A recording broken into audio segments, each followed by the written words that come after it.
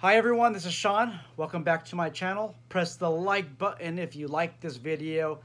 Subscribe if you're not yet subscribed. And if you've been subscribed to my channel, thank you so much for your patronage. I really appreciate that. This is about the third or fourth time that I'm filming this video.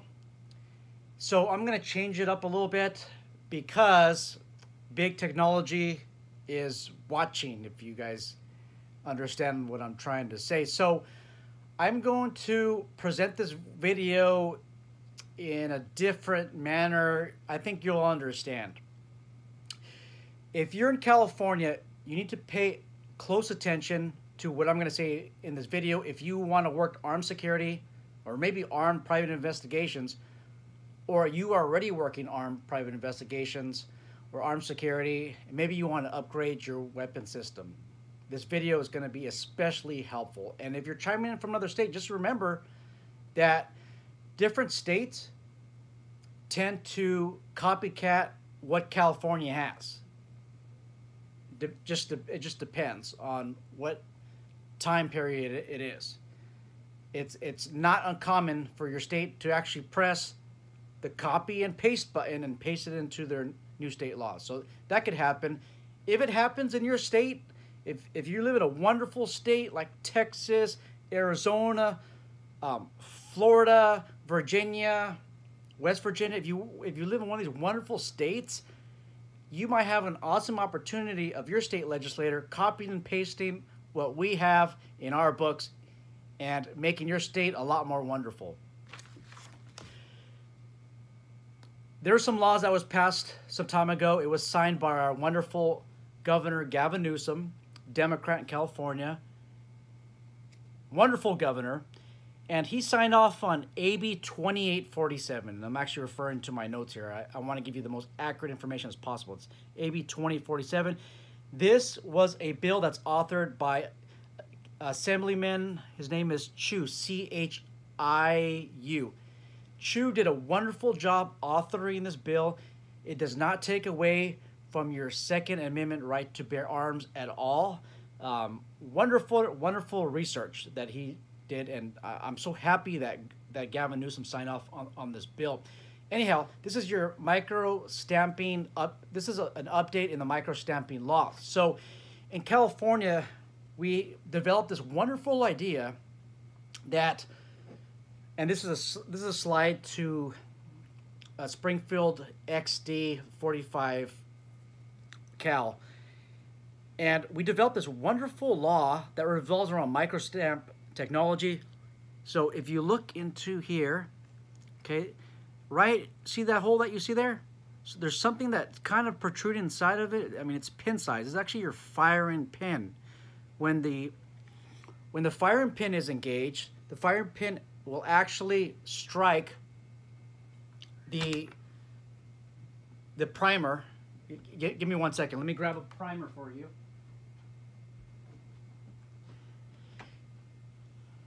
Oh, let me grab a cartridge. So right here is your primer. This firing pin, okay, that's in there, will strike the primer, and there'll be some type of serial number or special secret, top secret code in there. So what ends up happening is when there's some type of shooting incident, law enforcement investigators are able to grab that casing, get their database, okay, enter the number, and boom, magically appears the registered owner for the firearm in which this casing was ejected from. How come I couldn't think about this years ago? And what the most awesome feature is that this requirement of basically having a stamp on the firing pin, it's not going to at all compromise the integrity of your firing pin. And I don't believe that the stamp is ever going to wear off. You could fire thousands and thousands of rounds, and I think the stamp will always be there. This just makes no sense. This is common sense gun control. Think about it, okay? Now, you might be wondering, Sean, if you're not in California, you might be wondering, Sean, what manufacturer has this technology? Who? And my answer to you is nobody. Nobody has it. This technology is so awesome that nobody has the that nobody has even thought about patenting it, it doesn't exist. The technology doesn't exist, but it better exist by July 1st of 2022, and here is why. So in California, we have an awesome system called the handgun. Well, it's a handgun roster system. And only guns that are deemed safe appear on this roster. In California, generally, as a consumer, you cannot purchase a firearm unless it's on this awesome, magical handgun roster. If it's not on it, you can't buy it. In order to be on that roster, the manufacturer has to go through a series of safety checks. They have to pass the drop test. Department of Justice certifies them, and then they get to be on the handgun roster. There's roughly 780 handguns on this roster. Now, the awesome thing about the roster is, for the majority of the guns have not been updated. Well, I want to say the last update was more or less about 2013. That's when we had a significant amount of guns that were added to that roster. Franklin Armory has two, I think they have a 300 Blackout and another pistol that shoots 5.56 223 that was added on this roster a couple years ago. Other than that, it's been a long time since a gun has been added to this roster, and that's a good thing, because if the gun is not on this list, then it shouldn't be in the hands of the consumer. You know, we don't want to get dangerous weapons out there. For example, we don't want to get generation Glock 4th generation, 5th generation Glocks. We don't want to get a SIG 320 that's placed on the handgun roster, or even the FN. What's that new gun that LAPD has issued to their officers? Is it a 509, or is it a 508, or is it a 502 FN Herstal 9mm? Because we don't want to get that gun in the hands of the consumer, because it's too dangerous. So it's too dangerous that only a professional should be authorized to carry that FN pistol. That's not on the roster, by the way. That's why there's roughly 10,000 Los Angeles police officers that are more than trained to possess one of these FN pistols. They got extremely great marksmanship, gun handling skills, you name it.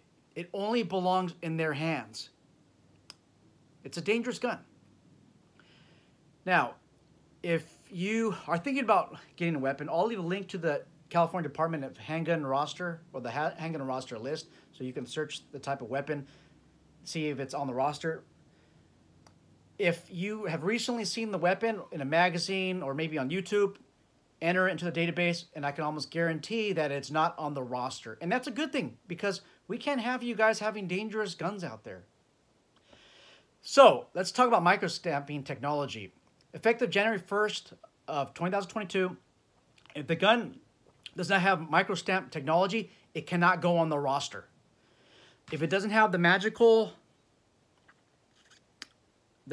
stencil or stamp, okay, that's on the firing pin, that maybe a magical fairy can put on it. If it doesn't have it, then this gun cannot go on the handgun roster, because it's considered an unsafe handgun. It's unsafe. In addition, if the gun does not have a loaded chamber indicator, so right here, this is a loaded indicator, and I think it goes up. It's been 3 or 4 years since I shot this gun, but it goes up. That means that there's a cartridge in here. Okay. If it doesn't have a feature, it can't be on the handgun roster. Excuse me. Also, if there is no magazine disconnect feature, so what that refers to is when a magazine is disengaged from the weapon cannot fire. That's what's a magazine disconnect. Your Smith & Wesson Shield, I think a 9, 40, and 45, those weapons have a magazine disconnect. I don't know of any other weapons that has a disconnect. Let me know in the comment section below.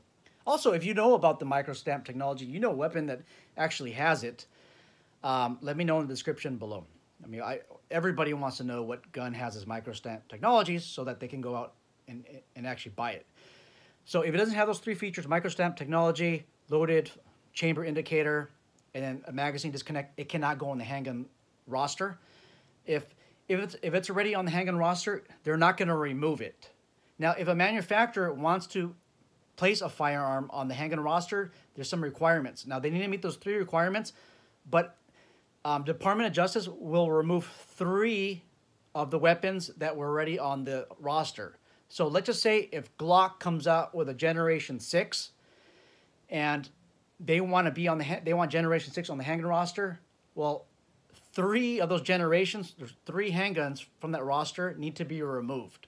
So it's basically a 1 for 3 special. We will put one of your handguns on the roster as long as you promise to remove 3. That way the list can get smaller and smaller and smaller, and there's less variety to choose from, because that is important. Because we don't want you to have so much of a selection. We want you to just pinpoint with just a handful of duty weapons for your business or personal purpose, personal use.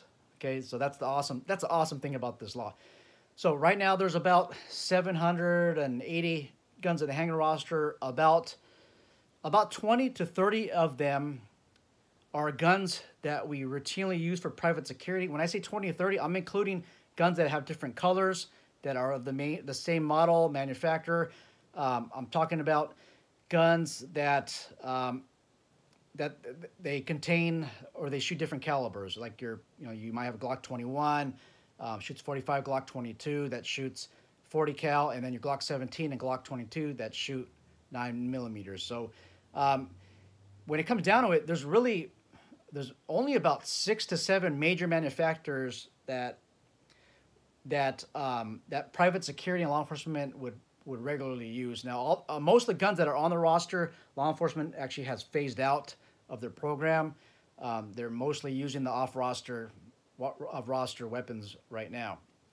So let me know what you guys' thoughts are on this. There is no hypocrisy at all in California. I'm thankful for University Security and University Training, the training channel. He provided a name of Leland Yee. That's Leland Yee. He's a former Democrat in California, actually a former prisoner in a jail. He ended up doing some backyard deals where he actually sold some assault weapons, and basically he was the king of gun control. He helped authored all kinds of bills, and when somebody authors all these bills and you don't want your bill to look bad, then basically you rename the bill and you have a brand new sponsor like Mr. Chiu, Mr. Chiu, San Francisco area. Let me know what you guys' thoughts are on this. Your selection of handgun is going to be limited. I mean, very limited. They just barely took off your H&K USP. And I don't own this H&K model. I don't remember the exact model. But they just barely took this off of the handgun roster. Barely, you guys. That was one of the guns I recommended for private security. That's taken off. There's not much of a variety anymore. When more people are aware that this law is going to become effective July 1st of 2022, there's going to be a panic buy, most likely, for different guns. There's going to be a shortage. That's what I'm saying. If you're armed security, you want to switch out your weapon system, or you want to be armed security, then please you get what you need to now. There is going to be a shortage, you guys. This H&K series just got taken off the list. We don't even know why.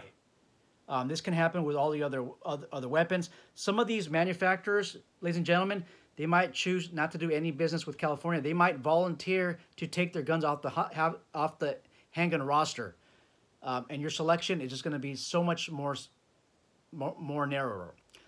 Thoughts, opinions, discussions. Looking forward to it. Thank you. Make sure that you vote Democrat for sure. Kamala Harris did an excellent job with helping get these bills passed. She got some type of certification for one of these bills. Los Angeles Police Department and the California Highway Patrol also did a super awesome job with doing some tests where they're able to test out microstamp technology, and apparently it worked, and they forward the results to the legislators out there. So, geez, Democrats doing a wonderful, wonderful job in California. I will definitely vote for a Democrat this time around in June. Take care.